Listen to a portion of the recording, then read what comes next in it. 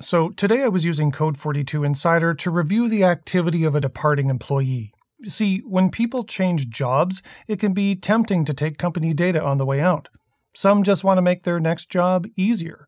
Others believe the files belong to them. Sometimes it's accidental. Other times, check this out. Okay, as part of my daily workflow, I was looking at Incydr's departing employees list that summarizes risk activity for employees that are leaving the company. And I saw that this user recently put data at risk. Taking a closer look, I see this. Using a browser or app on their endpoint, this user did something that Incydr flagged with a risk indicator. Specifically a file mismatch.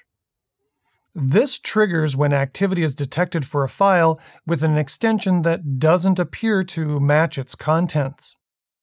Clicking for more details, the mismatch appears to be for a zip file. Well, let's look at this file event closer using forensic search. Okay, event details.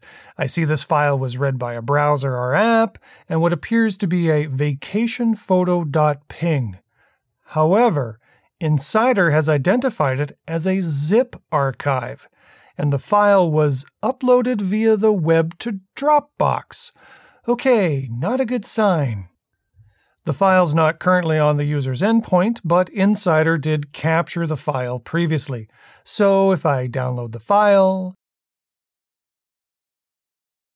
change the file extension to zip, and yeah, those aren't vacation photos. Because Incydr is continuously monitoring for exposure and exfiltration activity, it'll log all file activity. Zip up a bunch of company data and rename the file to a ping? Nice try, but no. To learn more about Code42 Incydr and get some hands-on experience, sign up for one of our no-cost hour-long workshops held every 2 weeks at university.code42.com/workshops.